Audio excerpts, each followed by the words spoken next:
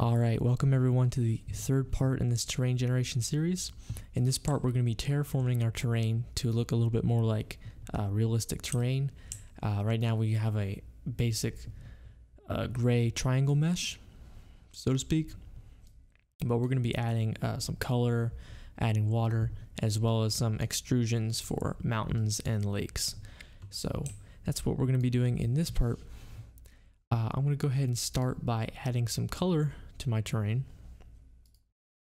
Our terrain local script is pretty much done. We're just going to be making changes to the chunk object or the chunk class for now, or from now on. So the first thing I'll go ahead and do is in my chunk class, I want to give some terrain height colors. So it's going to look something like this. And these are going to be the colors that I want to have my terrain be at certain heights. Now I've already gone ahead and made some terrain height colors beforehand, customized them myself. And on the left hand side you can see we have indices. The left hand side is supposed to represent the height that each color is supposed to be at. And on the right hand side we have simply a color 3 object of a certain color, and I have a little comment to help me remind what that color actually looks like. So at -50 we have sort of a sand yellow. At -10 we have this grassy green color, again at 0, and then at 75 I have this stone gray color for the mountains.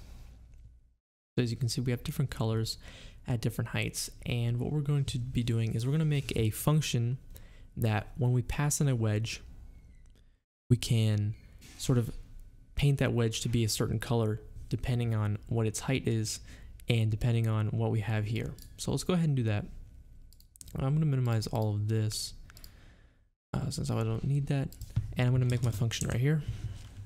Local function paint wedge given a wedge. All right, nice.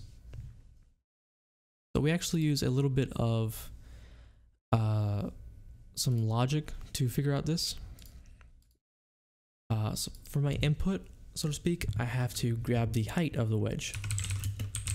So I'll do local wedge height is equal to wedge.position.y, and that's kind of my starting point. And then what I want to end up with is the color that I want to give this wedge. So I'm going to store that in a variable. I'm just going to make the variable for now.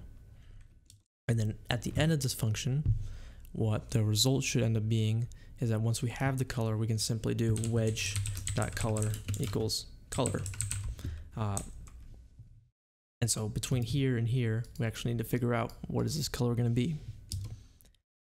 So two variables that I need to make beforehand are lower color height and higher color height. So the first part of this will be figuring out what is the lower color height and the higher color height given a certain wedge height. So I'm going to iterate over all the heights in my height colors.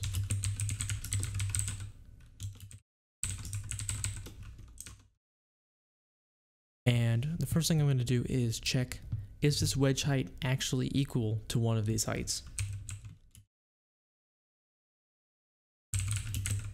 If so, then the color is simply the height color. However, the wedge height is obviously not always going to be one of these 4 heights. It could be anywhere in between, or it could be higher than 75 or lower than -50, or anywhere in between these numbers. So what I'm going to be doing is I'm going to be setting my lower color height and my higher color height to whatever's just higher or just lower than the current height as I iterate over these height colors. So my logic is going to look like this. If the wedge height is greater than the height and the height is greater than, or I'm sorry, less than It should be less than. If my wedge height is less than the height of this color, and this height is less than the higher color height I already have, then my higher color height equals height. So I hope that makes sense. If the wedge height is, if my wedge's height is lower than this color's height, and the height is less than the higher color height that I already have, then higher color height will simply be this height. I also have to accommodate for the fact that higher color height starts off as nil, so this is actually not higher color height, or height is less than higher color height. And then it's a similar story for the lower color height. Just gonna replace these greater than or less thans with greater thans, and replace higher color height with lower color height.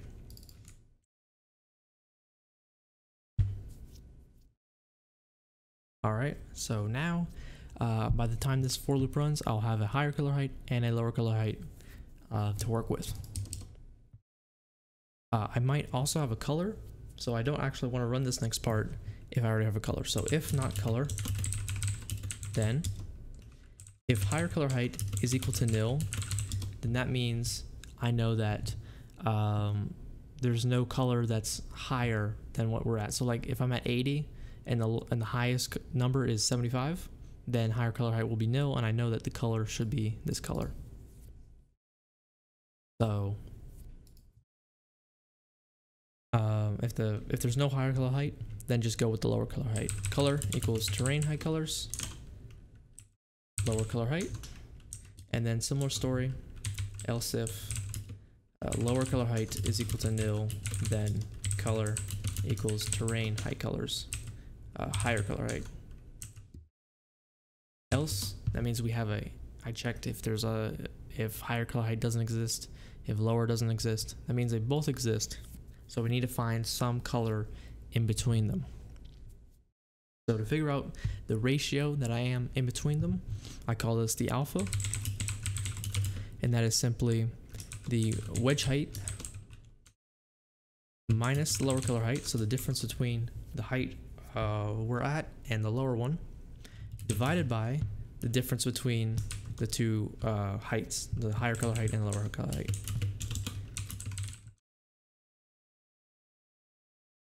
I'm also going to grab the lower and the higher color and then set the color to be the interpolated version between those two colors with respect to the alpha.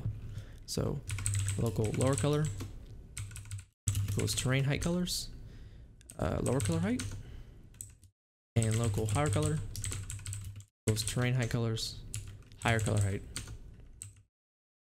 And my color will simply be lower color, lerp, higher color, alpha.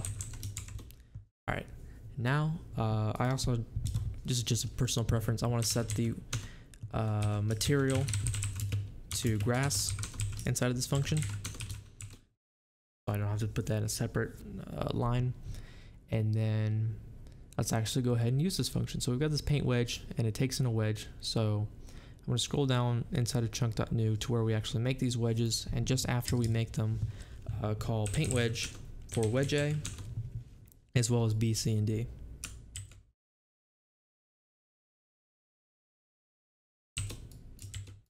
Now let's go ahead and test it and make sure I did everything right.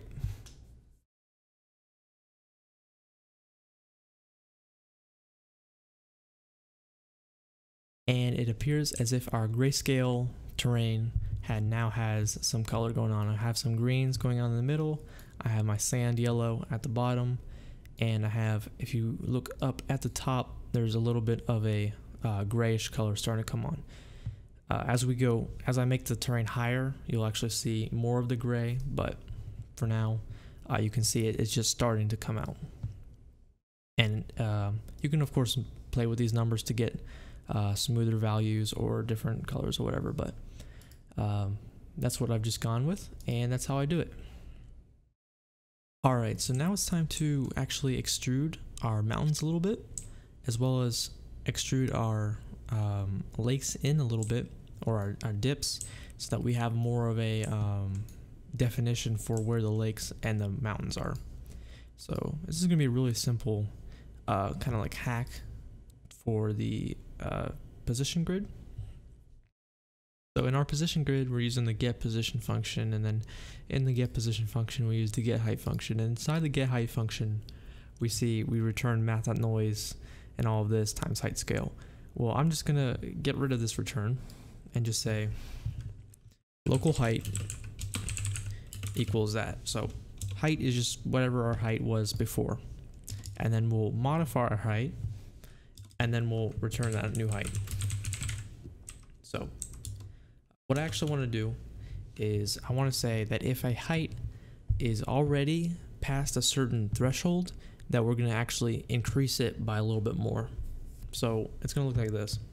If height is greater than 20, I'm just going to use the number 20 for now, because that's the number that I think is good for this. Of course, you can change that. I'm going to say the difference between where it's at and 20 is simply height minus 20. And then I want to add onto the height so that it accelerates a little bit. So height plus equals difference, and then times some value. I'm going to go with 1.2. We obviously don't want to add anything, because if we add by a constant, then we'll have a cut in our terrain. We just want to multiply. We just want to speed the growth of our mountain so that it actually extrudes a little bit. And then it's a similar story for our lakes. I want to say if the height is less than -20, our difference is height minus -20. Obviously minus -20 is obviously plus 20, but I just like to keep the syllogism between these two statements the same. And the same thing with our height plus equals difference times 1.2. And then we just return the height. And we go ahead and play this now. You'll notice that once it loads, you'll notice that our mountains actually have grew a little bit. And that's because we are now multiplying it by, we're actually speeding up the growth by like 1.2. And then our lakes have kind of like where our water will be has sunk in a little bit. So it's a little bit more defined, and we're not going to get like weird puddles anywhere. We're actually going to get like either water or not water in a certain area. So yeah, all right, so that's it for the extrusion of the height. Let's actually go ahead and add water. All right, so here's my add water function. And I just want to pass in a chunk that I want to add water to. And there's a couple things that we need. We're going to be using the workspace terrain fill block function. And we need a C-frame, a size, and we need a material. Obviously the material will be enum.material.water, but we're going to need to figure out a C-frame and a size. So what that's going to look like is the C-frame needs to be the center of the chunk, so to speak, on the X and Z, and then the Y is just kind of depends on where you actually, how, high or low you want the water. But to find the center of a chunk on its X and Z is we're going to take chunk.x, which is the X coordinate, times 0.5. So go to like the halfway through it, times chunk dot width scale, or sorry, size x. So chunk dot x, remember, is the X coordinate. This should actually be a plus sign. I'm adding 0.5. So if my chunk dot x was 1, this would become 1.5, and then I'm multiplying that by the width of every chunk in on its x-axis. Remember, we got the width size x and the width size z for our chunks right here. So I'll do the same thing. I'll leave y as 0 for now, and then I'll do the same thing for z. So chunk.z plus 0.5 times chunk.width size z. Now for our size is going to look a little bit like this. Size is a vector 3, and it should be pretty obvious that the size of our water should be the same as the size of our chunk as far as the x and the z axis. So that's simply going to be chunk dot width size x, comma, and then whatever for the y. I'll make it 10 for now, and then I'll do chunk dot width size z. And then we'll go ahead and we're using the workspace.terrain fill block, and then we actually need to call this function. After I do the loop that creates all the wedges, that's when I'll call the add water function. So add water, pass in the chunk, and that's it. So let's go ahead and play it.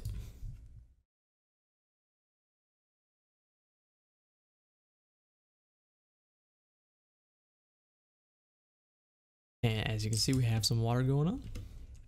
It's a bit high right now, but we're going to be adjusting it. It is also only 10 studs high, so it's pretty thin. As you can see, I'm kind of like standing under the water. Anyway, but yeah, we have water for every terrain. So you're going to want to play around with the Y position of the C-frame and the Y component of the size. Some numbers that I came up with earlier are -70 and 90, which creates water at the position -70, and then since the size is 90, it's going to go 45 up and 45 down, so the water goes from -25 to -115 studs, I believe, something like that. And then not only do we need to fill the block with water, we also need to do the reverse every time a chunk is being destroyed. So I'm actually going to store water C-frame equals C-frame. No, not that C-frame. C-frame chunk dot water size is equal to size, and we're going to keep this stored inside the chunk, so later when the chunk gets destroyed, we can do the same thing we did here, workspace.terrain fill block, but instead of C-frame, we do self.water C-frame. Instead of size, I do self.water size, and instead of enum.material.water, I do air.